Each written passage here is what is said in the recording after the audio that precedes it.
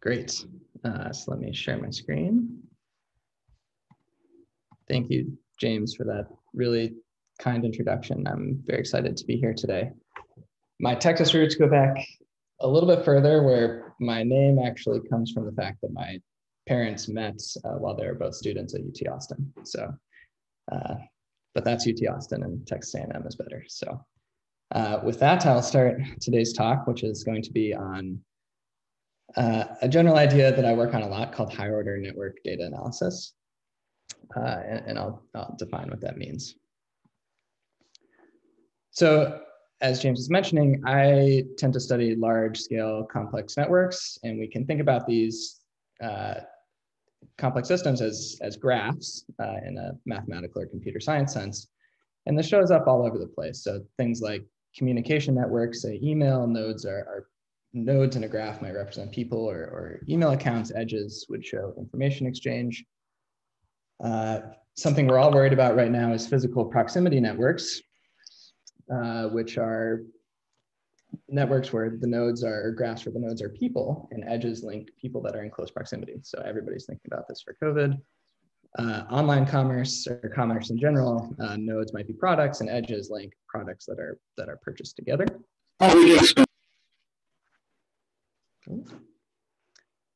And drug compounds, where nodes are, say, substances, and edges connect substances that appear in the same drugs. And so this graph formalism, or network formalism, I'll use those words interchangeably, has been used to gain insight into a lot of different types of systems. And these are just kind of the types of questions we might ask.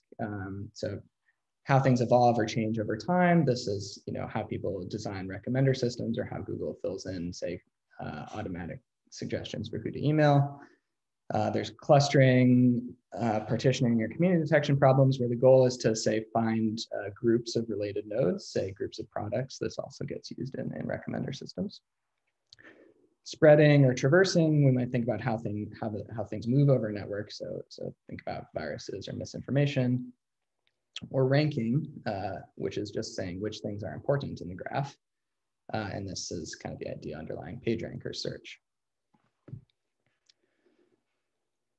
But one of my shticks is that real world systems are not just composed of these pairwise interactions that connect two things together. They're really composed of higher order interactions that compose multiple things at a time. And so here's the same type of networks, communication networks. Well, we send email, but we are often sending email to multiple people at the same time. And so it's really a group conversation, not a pairwise one. Physical proximity networks, it's really groups of people that are gathering together at a time. It's not just two people at a time. In commerce, products are often co-purchased together. Even this recommender system from Amazon actually recommends 3 things for me to purchase together at one time. And drugs are made up of multiple substances and not just 2. So what I'm going to do today is try and go from this formalism of graphs or pairwise connections to other formalisms that take into account these, what I call higher order interactions. So multiple entities that interact at the same time. And I'll draw a bunch of pictures like this, where these circles you can think of as connecting, say, multiple nodes at a time. And so we can really ask the same types of questions that we were asking before. We can ask kind of how things will evolve. We can still ask what are kind of important groups of nodes or other important groups. We could ask how things spread, and we could also still ask what's important. And so in today's talk, I'm going to go over kind of 3 methodologies that I've been working on over the past couple of years that get at some of these questions. They're largely contained within these 3 papers, and they span kind of stuff that's more applied as well as stuff that's a little more theoretical. So hopefully there's something here for everybody. And so I'm going to spend the first part of the talk on temporal evolution of higher order interactions. And this is going to be joint work with Reddy Epebebe, who's now at UC Berkeley, Michael Schaub, who was at MIT and now has just started a job in Europe, John Kleinberg, my colleague here at Cornell, and Ali Jadbabai at MIT. So before we even start asking kind of the right mathematical models, I usually like to start by collecting a bunch of data and seeing what's going on. And so when I started thinking about these questions, I really just wanted to collect a bunch of data from the wild as kind of a way of finding a good set of test cases. And all this data that we collected is publicly available online too. So some of the data sets we looked at are co-authorship data sets in various domains. So people write papers together, they write papers in groups, not just pairs. The emails that I discussed earlier, we collected some email data sets. We looked at tags on Stack Exchange forums like Math Overflow. So here in this question, there's 4 tags applied to this question: linear algebra, graph theory, eigenvalues and eigenvectors, and algebraic graph theory. And so these 4 tags are applied at once to this one post, and we can consider kind of a network of high-order interactions of tags.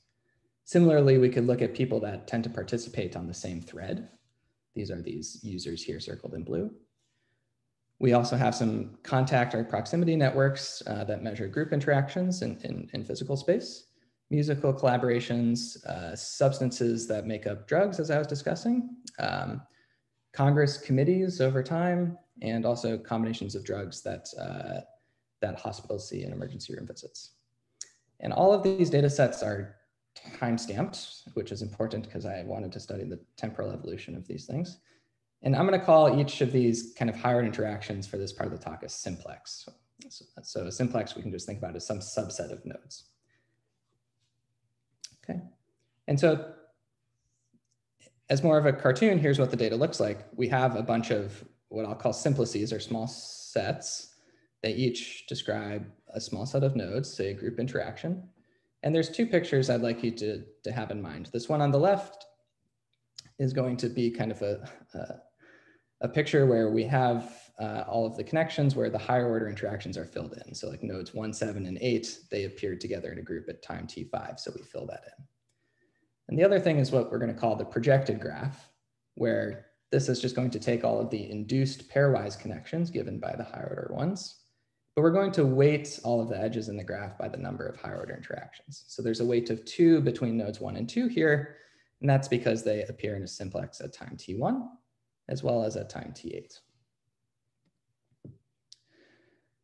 So you end up with immediately this funny kind of pattern that really pops out when you start looking at this data. And this is the difference between what I call a filled in triangle or an open triangle.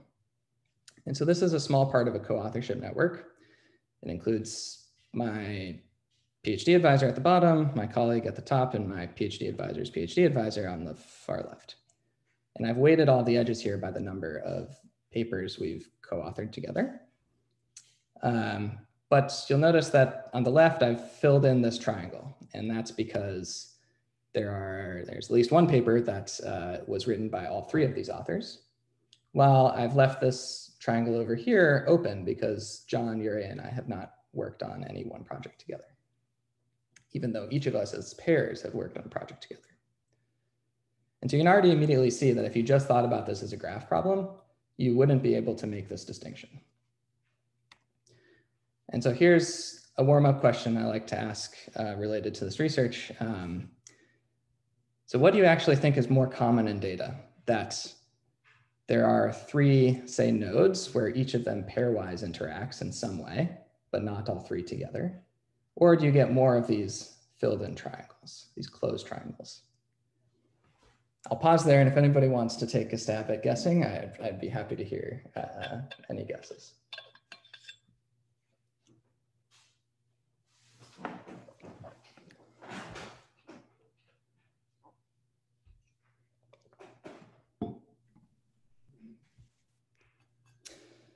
All right, so there's guesses for both closed and open. So that's great. All right, wow, there's a lot of guesses. Okay, participation is excellent. So as always, this is a trick question. So in academia, the answer is always that it depends on the data. So in some data sets, we see nearly all of the triangles are closed. And actually, this is very common in co-authorship data. But if you look at something like the tags on various Stack Exchange forums, nearly all of the triangles are open. And so we don't have great explanations for why this is happening, but I do think it's an interesting jumping off point. Okay.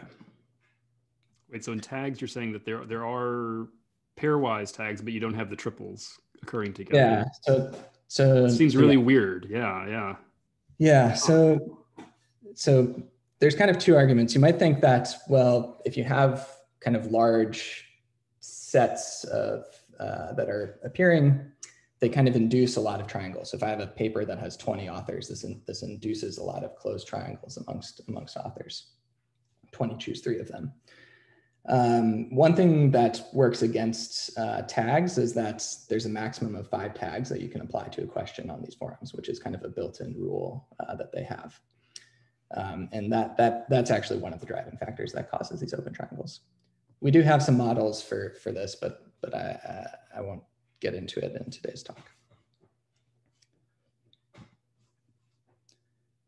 One thing we do see is that even within kind of a given data set domain, we do tend to see the same types of patterns. So we took, say, data from co-authorship, tagging, co-participation in threads, email, proximity networks, and we sampled ego nets, which are just take one node in that network and consider everybody it's connected to and all of the higher interactions that amongst those people.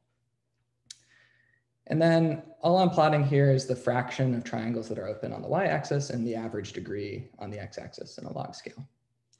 And you can kind of see that these data sets from the same domain tend to be clustering together. And so these partitions here are coming from just a simple logistic regression model that tries to predict the domain of a data set given by just these 2 characteristics of an ego net. And this achieves, say 75% accuracy as opposed to 21% accuracy with random guessing. So it doesn't get everything right, like some of these purple things here. Okay. So we have this data. There's some interesting characteristics. So one kind of formalized prediction problem we were interested in was, can we actually predict which new groups will appear, which new simplices will form? And in particular, can these open triangles ever become closed triangles, or how do they become closed triangles over time? And so we went about this by studying kind of the transitions that a group of 3 nodes makes as time evolves within one of these networks. And so here, if we were to take, say, nodes 1, 2, and 6, at the beginning, there's no connections between them. But then at time t1, there's some edge that connects 1 and 2. And then at time t3, there's some new edge that connects 1 and 6. At time t4, there's a node that connects 2 and 6. At this point, we have an open triangle. And it's not until time t8 that we get this triangle to be filled in. And so we were calling these things simplicial closure. So you take a simplex and all of a sudden it closes at some point in time. And we did do stuff with things higher than groups of size 3, but I'll just focus on groups of size 3 for today's talk. And so these trajectories end up being pretty revealing. So here's one example from our paper where we looked at the kind of combinations of things that were going into pharmaceutical drugs that the FDA approves. And here the nodes are kind of descriptors of what is going into the drug. So here there's HIV protease inhibitors, UGT1A1 inhibitors, and breast cancer resistance protein inhibitors. And then there was this drug Rayataz in 2003 that used both HIV protease inhibitors and UGT1A1 inhibitors. And then as things go along, kind of maybe another drug uses that same combination, then some other drug uses this other combination, and then fourth drug uses this combination that fills in this edge at the bottom, and so forth. And actually, what was happening here is that we finally got this simplicial closure event at the end with this drug Evotaz, which finally used all of these things at once. And if you look at what Evotaz is, it's actually a hybrid drug developed as an HIV antiretroviral. And so the way in which these simplices were closing, one way in which these simplices were closing in this data set is that people were forming hybrid drugs from two different drugs that were using kind of different substances in them. And one thing that was very useful for our analysis was to bin the kind of edge weights, or the number of times that two nodes have appeared in some simplex together, into what we call weak or strong ties. So this is something you might learn about in kind of a social networks class, but for mathematical purposes, we'll say that a weak tie is one where the edge weight is equal to 1. So saying there's exactly one simplex that contains these two nodes. And a strong tie will be an edge weight of at least 2. So at least 2 simplices contain, say, 2 nodes I and j. And you can encode this in, say, a weighted graph W. And so the prediction problem, or the prediction problem we were interested in was, well, if we just say took the first 80% of the data in time and looked at configurations of triplets that were not closed, and then we looked at the final 20% in time, could we see any patterns in what tended to get closed? And we saw some pretty consistent similarity across all of the data sets I was talking about earlier. So each point in this plot is a data set, and both axes are corresponding to a probability, which is just the probability that a given set of size 3 would close, given that its configuration in the first 80% of the data had this structure that's on the x or y axis. So this is an open triangle here of all weak ties, and a set of 2 edges, but not a third one of both weak ties. And here we see that since all of these are below the y equals x axis, this structure at the bottom was much more likely to close in the final 20% of the data. So increased edge density amongst triples is more likely, is a bigger indicator of simplicial closure. We saw a similar thing where increasing the tie strength of an edge also increases the probability that one of these groups of 3 will form a closed triangle in the future. And lastly, we saw somewhat of a tension between whether or not tie strength matters or edge density matters. And this is the plot on the far right. You can see sometimes edge density is more important, and sometimes just having strong ties is more important. And so the observations on the left and the middle, these are actually consistent with classical social network theory. Although a lot of these aren't social networks, but they do have this property. But this idea on the right was something that hadn't really been thought about before. So we wanted to frame this more as a machine learning problem. And so to do this, we can say we have all this data. We'll say that we observe simplices up to time t. And then we want to predict new groups of size at least 3 or greater than 2 that will appear together in the future. And so in this little setup here, if our partition here at time t was after time t6, we would like to predict that this group of nodes 1, 2, and 6 participate together in some high-order interaction after time t. And so I just want to point out that this is a type of structure that if you treat this as a graph problem, you wouldn't even really consider this type of prediction problem.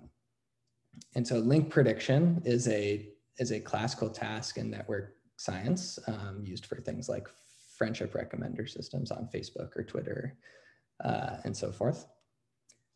But when we go to this higher order regime, we now have this kind of new prediction problem. That is something where if I just treated my data as a graph, it would be hard to even come up with the problem itself. Okay, so when we wanted to design algorithms for making these predictions, from the data analysis that we had done earlier, we kind of had 2 important things in mind. One is that edge density tends to matter. And so we focused our prediction task on cases where we were just trying to determine between, given an open triangle, whether or not it would become closed. So open triangle in the first 80% of the data, does it become closed in the final 20% of the data? And we know that tie strength matters. So there's actually a lot of ways that we could try and incorporate this into an algorithm. And so we ended up coming up with kind of a bunch of heuristics. So we developed a score function for a given triplet of nodes. And the score function could be purely just a function of the kind of weights between the edges on those three nodes. We also looked at kind of generalizations of Jacquard similarity for sets of size 3, if you're familiar with those types of link prediction algorithms in social network analysis. We also look at kind of whole network similarity scores like PageRank in CATS as a way of making predictions. And we also had kind of a more standard machine learning model, just a simple one of logistic regression with using the features generated by the score functions 1 through 3. And so all these score functions, they're just trying to decide which triangle is most likely to open most likely to close. And we make our predictions based on whichever triangles have the highest scores.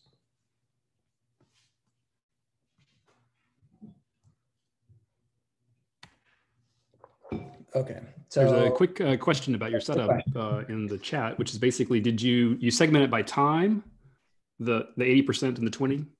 Yeah, sorry, we segmented by time, correct. Yeah, so there's another way of setting up these types of problems where if you don't have time and you're thinking more about missing data, you could do something like randomly delete 20% of your data and try and predict that missing 20%. But here, since we had the temporal data, we were doing it in that fashion. And then one more follow-up from the chat is that considering all the triplets. So here we are only going to consider all of the triplets in which each pair has been in at least one interaction together. So we already know that kind of these open triangles are more likely to close than other structures. And so we're just going to start with that and just trying to determine whether or not an open triangle will become closed or not. Great questions. Okay, so blah, blah, blah. Here's a really big table with a lot of results. That's boring. Let me parse it for you. The results are, we can predict pretty well on all of the data sets with some simple method. One of the simple methods I described. A lot of them are heuristics. I don't know why, but predicting new group interactions on thread co-participation, so multiple users participating on the same thread on Stack Overflow, or predicting new tags, new groups of 3 tags that would be used together on some question on Stack Overflow. Those ones tend to be really easy to predict. And the best predictor is just take the harmonic mean of these 3 edge weights. And actually, overall, simple averaging of these edge weights tends to work extremely well. So there are lots of fancier methods you could use, but this kind of sort of very local heuristic tended to work very well. And I'll say a little bit more about that in a few minutes. So yeah, let me reiterate that point. So we tried a lot of generalizations of classical link prediction methods for this problem of higher order link prediction. And again, these super simple heuristics, which are just, let's do some sort of harmonic mean or arithmetic mean or generalized mean of these 3 edge weights. And whichever one has the highest score, that's what we will predict will form a closed triangle. So the kind of stronger tie strengths that you have, that's what will tend to close. And this is kind of a distinction from the way people have evaluated link prediction methods in the past, which really try and use a lot of more global information about the network. And I think the difference here is that if you're trying to make a prediction about some interaction on k nodes, and you want to look at subsets of size k minus 1, this is really meaningful when k equals 3. So if I'm trying to make a prediction about a group of size 3, looking at subsets of size 2 tends to be super informative. But if I'm in the graph case and k is equal to 2, and I'm trying to make a prediction about 2 nodes, there's not too much I can say just by looking at the 2 endpoints of the nodes. Like I could maybe argue that if they both have high degree, maybe they're likely to connect. But generally, you have to go a little bit beyond and do some sort of neighborhood methods or longer paths in graph data. So this inspired some other research where the idea was to, if this is all we need to make predictions in these algorithms, often we don't need to do this for all of the triangles. We can just find, say, the top k. We have some, just for the sake of time, I'll just briefly go over this. We have some algorithms that can do this much faster than brute force. And just as one example on this, say, Spotify data set, we were looking at trying to find triangles that had this highest mean weight amongst 3 edges. It would take, say, like, let's say, I wrote too long, but it would take days using even fast kind of triangle enumeration schemes. Whereas with this top K algorithm that we developed, it only took around 30 seconds. All right, so to wrap up this section, I think I was struck by how common a lot of the data sets evolve over time. There's a lot of signal in subsets of higher order interactions. And we didn't do any fancy neural network stuff for this, but I would please invite people to outperform our simple baselines here with those methods. So before I move to the next part of the talk, I'll just pause for a second in case there are any questions.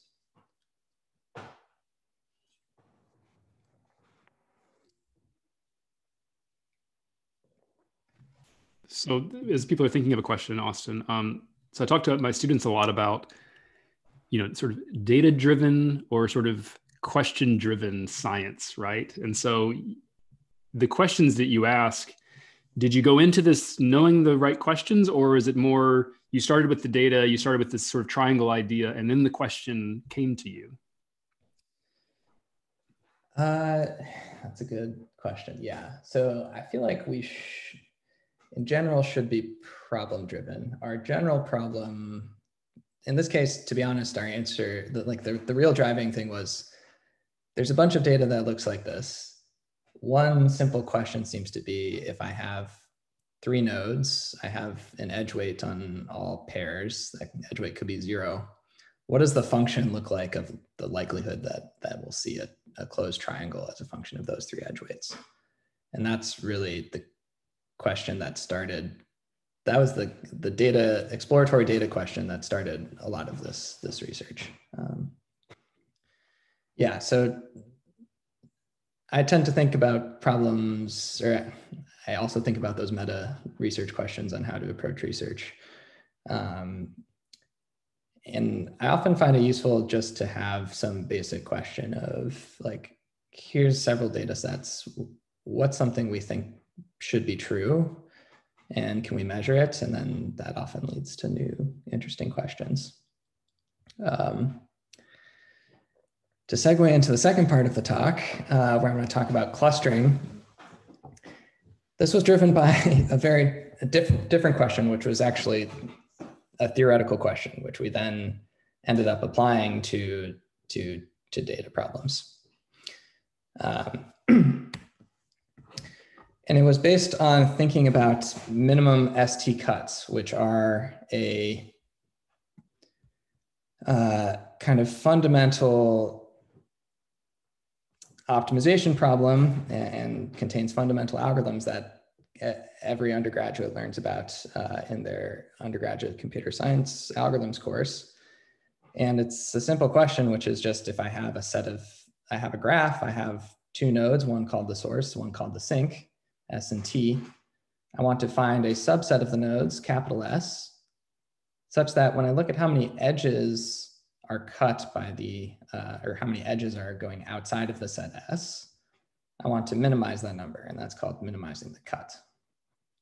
And even though this looks like a difficult combinatorial problem, amazingly, we have polynomial time algorithms for this. And so kind of the classical literature on this is, the max flow min cut duality. And this is used for all sorts of, say, routing problems in operations research. It's also used in a lot of data mining algorithms. So things like finding dense subgraphs, semi-supervised learning on graphs, and also local graph clustering. And so, as I said, we're motivated by a theoretical question, which was what is kind of a higher order analog of these graph cuts? And then after I discuss that, I'll say how we apply this to a local graph clustering algorithm. Okay, so as I was saying, as I've been trying to repeat over and over, oftentimes we have these higher order interactions that go beyond graphs. One way of modeling this, I called them simplices in the last part of the talk because that's how we describe them in the paper, but here I'll talk about them as hyperedges in a hypergraph. And so hypergraph is just a fancy generalization of a graph where you have, again, a set of nodes, but now your edge set is a set of subsets of the nodes. And so here there's one edge connecting 1, 2, and 3, and one edge connecting 2, 4, and 5.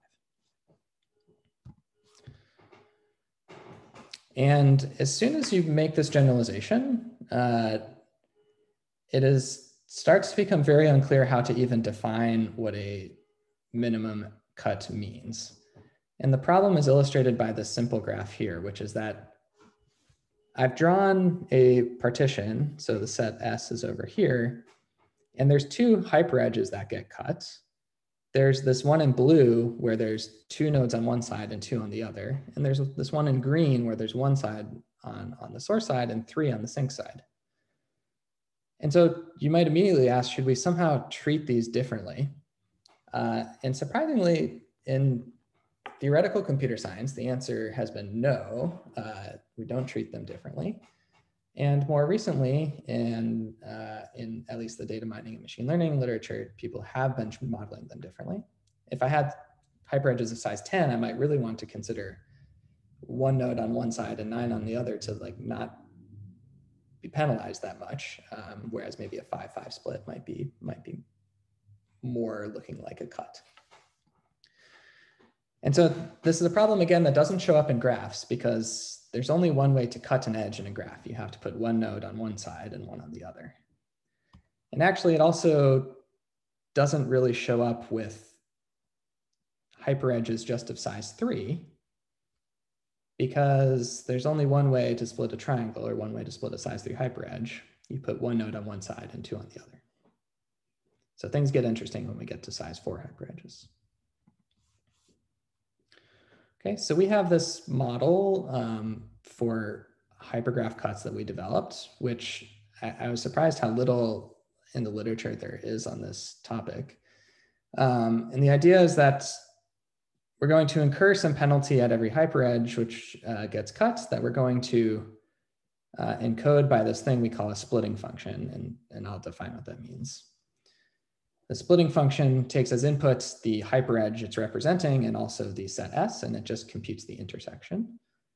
And this spits out some value. And now we're going to define a hypergraph minimum ST cut problem as just the sum over all edges where we evaluate the splitting function subject to kind of the standard ST constraints. And it's natural to consider some constraints on what the splitting function can look like. So non-negativity is one thing. So we'll say that kind of the penalty can only be 0 or positive. We'll also say that if the hyperedge is not cut, then it's not going to incur any penalty.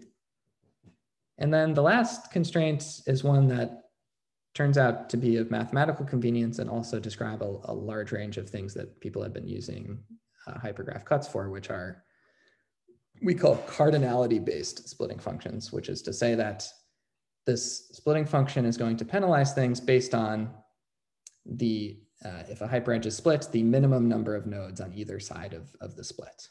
And so let me illustrate that with this example here. This blue hyperedge is split 2, 2. The minimum of 2 and 2 is 2, so we incur some penalty f of 2. This green one is split 1 and 3. The minimum of 1 and 3 is 1, so we incur some penalty f of 1.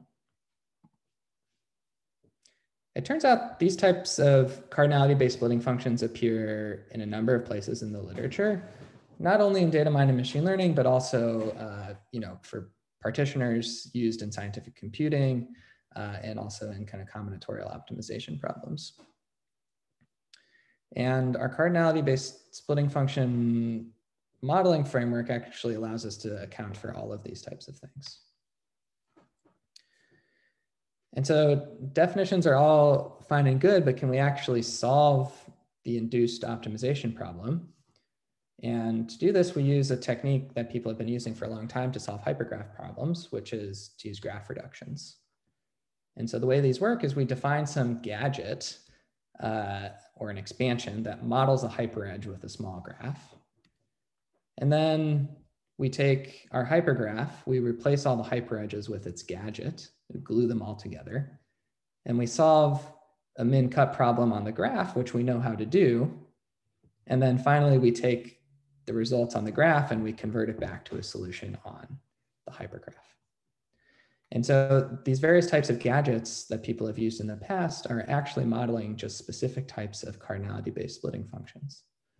So this clique expansion is modeling kind of a quadratic penalty. The star expansion or the bipartite expansion is modeling a linear penalty. And this very complicated looking thing, the Lawler gadget is minimizing kind of an all or nothing penalty.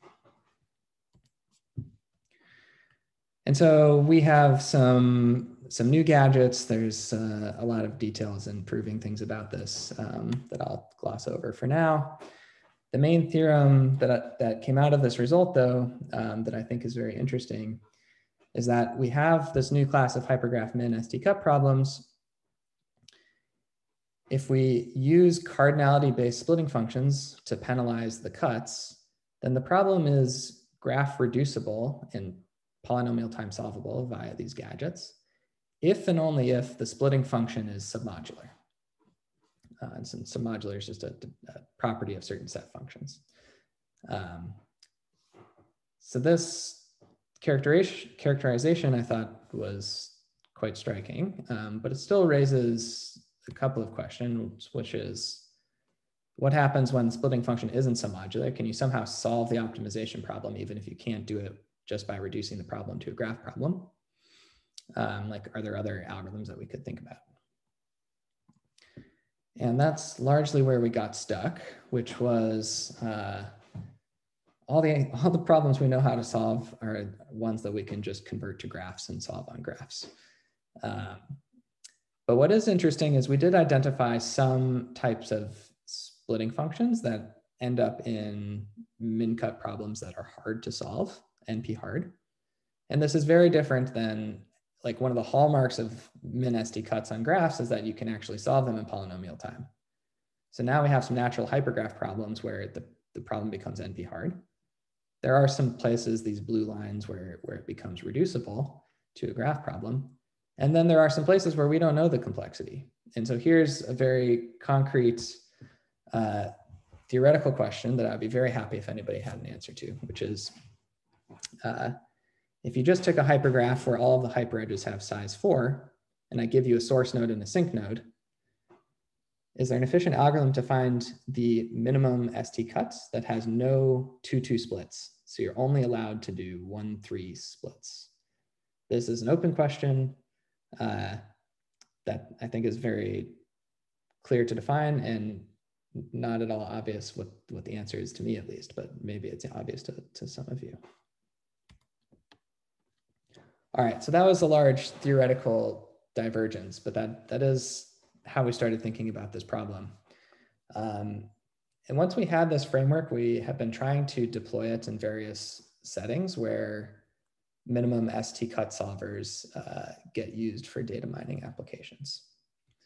And one of those applications is local clustering in graphs. And so the idea in local clustering is that we don't, normally we might think of clustering as taking all the data points and putting them into putting them into groups. In local clustering, we're going to think about just focusing our attention on one part of the graph. So we're going to input some reference or seed set, and we want to find some good cluster that is near that seed set. And the way these algorithms work typically for these problems is that they don't end up even looking at the entire graph. They kind of just start down, say, in the area they're interested in, and they expand out a little bit until they're confident enough that they have a good solution. Okay, so this might be like an application of this might be, well, if you have like some product on Amazon that you are trying to figure out what class, what category it should belong to, well, you could look at the co-purchase graph and then kind of search around and find what other nodes have what other categorical classifications.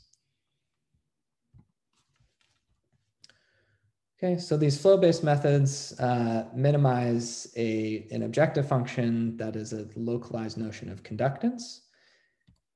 It's a ratio term where the numerator has a cut term.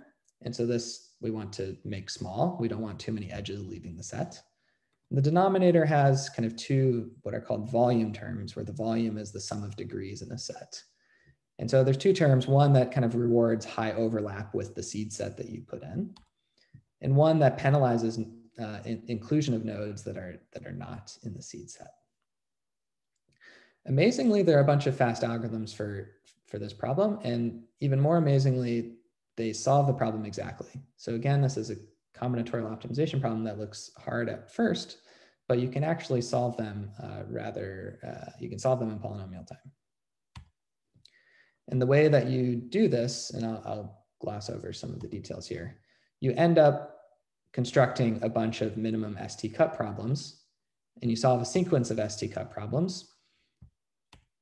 And these have certain theoretical guarantees.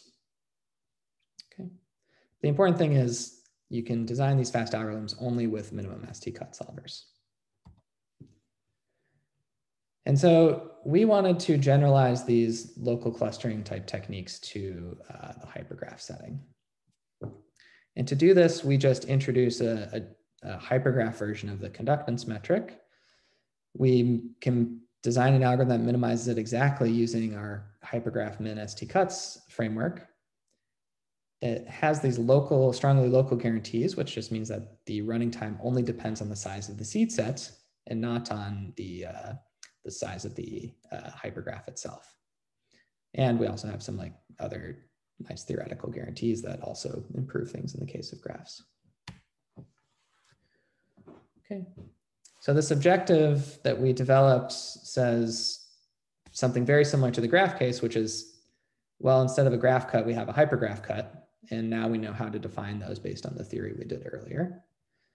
And then we also have these volume terms, which again, encourage overlap with the seed set.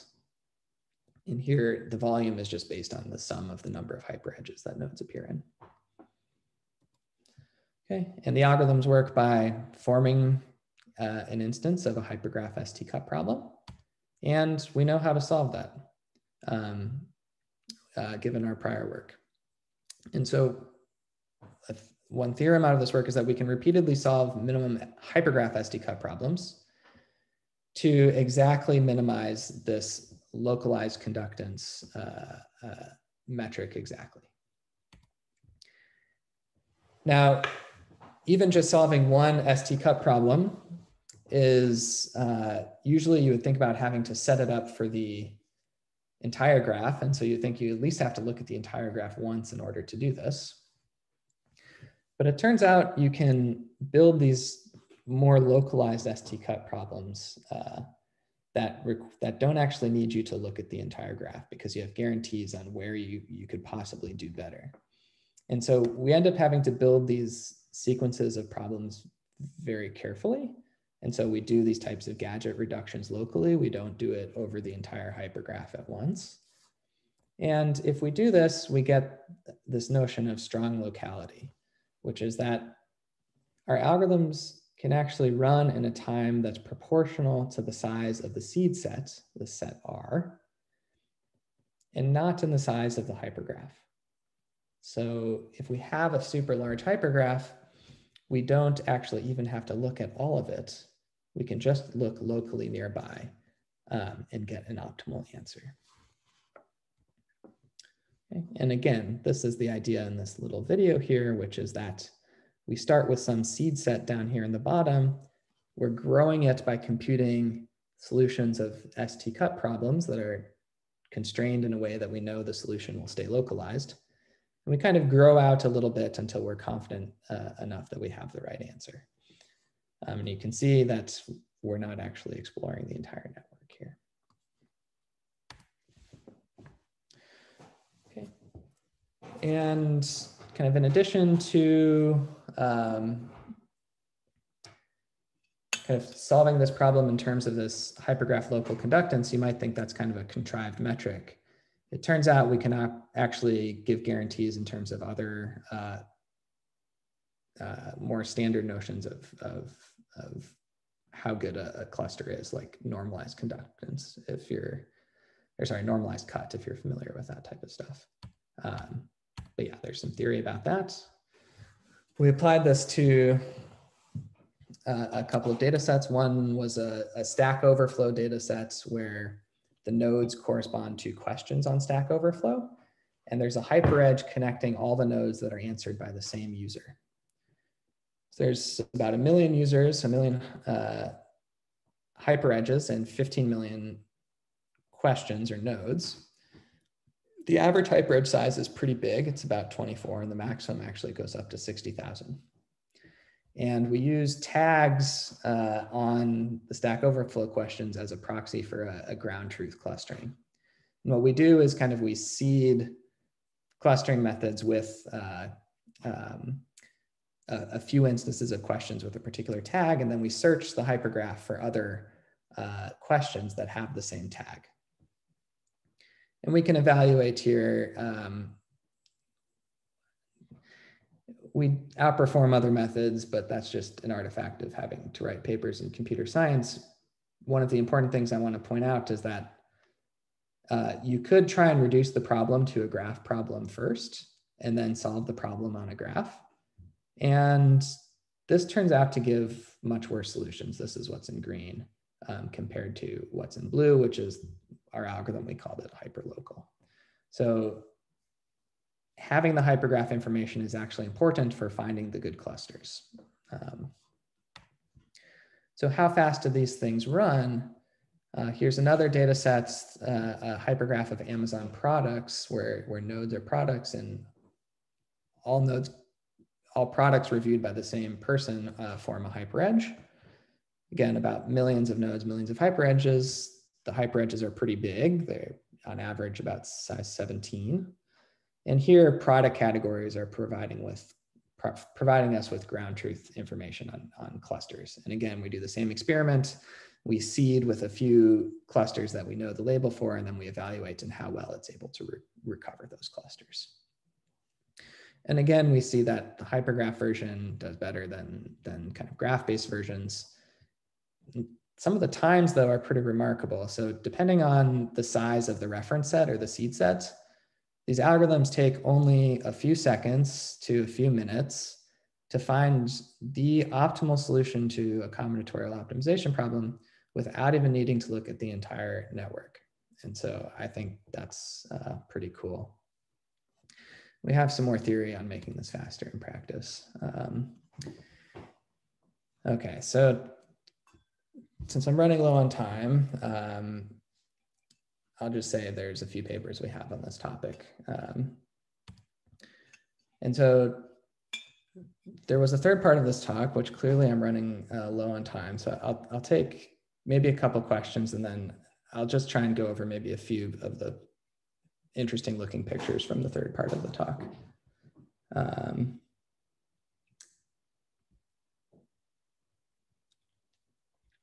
So someone asked, does the F1 score depend on the seed choices or the graph reduction? So the F1 score could certainly depend on the choice of seed. Here I'm hiding this fact, but we're actually doing this for like 10 different random samples of seeds, and this is the mean performance of those 10 samples. So I think those types of results are pretty robust. There are different types of graph reductions you could do. We were considering a particular one, and it is true that you could possibly consider other graph reductions. But I will say the graph reductions people use are all special cases of the hypergraph framework we have. So in that sense, you could just use our framework, and if you wanted to try out graph reductions, that's just kind of a special case of choosing a particular type of splitting function.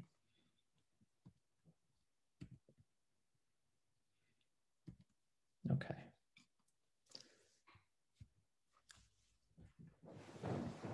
Great. All right, I'll pause there for 1 minute, and I will just go over one topic, since I have my courtesy appointment in applied math, that I will talk about something that's very applied mathy.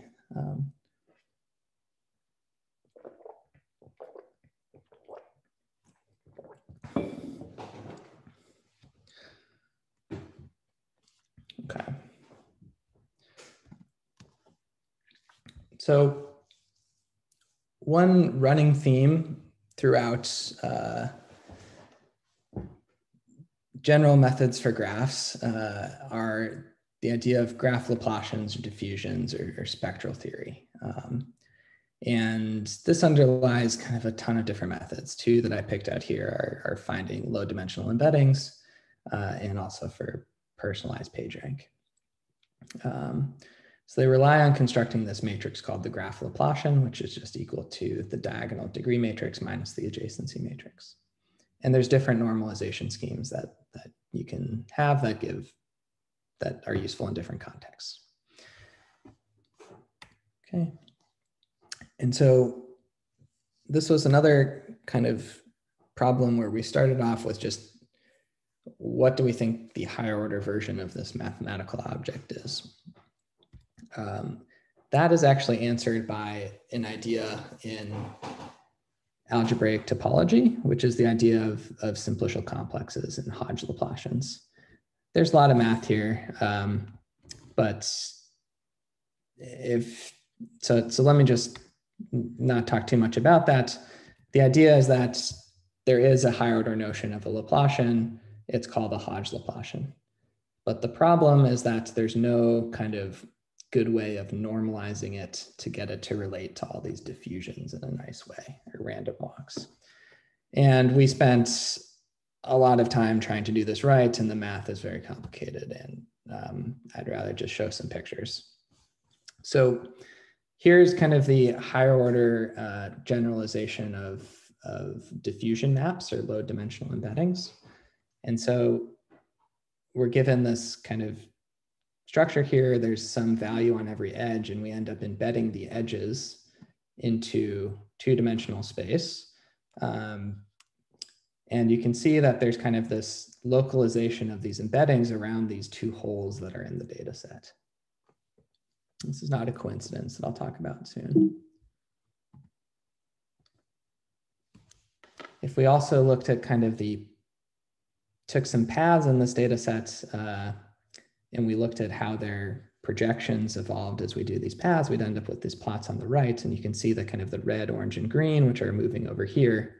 They all move over in this space. These ones going between the two holes go along another space, and these ones going around the hole over here move up to the top. We did the same thing looking at ocean drifter data around Madagascar. Madagascar is a really nice example of a hole in the ocean, if you think about things flowing in the ocean.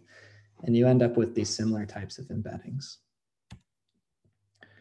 And so why is this happening? At a very high level, this idea of holes are a higher order generalization, or they're coming from the idea of homology in algebraic topology. And so if you're familiar with spectral graph theory, you might know that the first eigenvectors of the graph Laplacian connect kind of clusters or nearly connected components. And this is related to 0th order homology, if you want to use the fancy math terms. When we go higher order and we look at the first eigenvectors of the Hodge Laplacian, the analog of connected components is holes in the data. And so that's why we're seeing these holes play an important role. We can connect this and kind of have interesting versions of PageRank algorithms that take into account these holes. I think there's a lot of interesting kind of stuff on the mathy side for doing topology in higher order data analysis, but that would take maybe its own talk. So thank you very much for listening, and I'm happy to stick around for questions. I'll just say that a lot of the data I talked about today is available on my website. And so if you're interested in working with it, I'd be very happy to help you with that. And also thanks to the Army, NSF, and JP Morgan Chase. Thanks.